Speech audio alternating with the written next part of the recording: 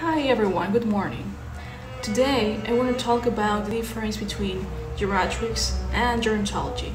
Those are two words that sound so similar but are so different. Geriatricians are physicians, doctors who are trained, are specialized on treating patients, elderly patients.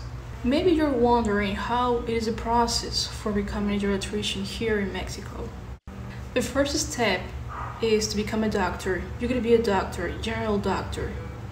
After that, you're gonna do a test called entorno. And after approving the test, you will enter to the Geriatrics and Gerontology residency. So maybe you're wondering what is gerontology. Gerontology is the science that studies the aging process and all the social aspects of elderly people. If you like the video, please subscribe here in YouTube and go to my Instagram page and thumbs up.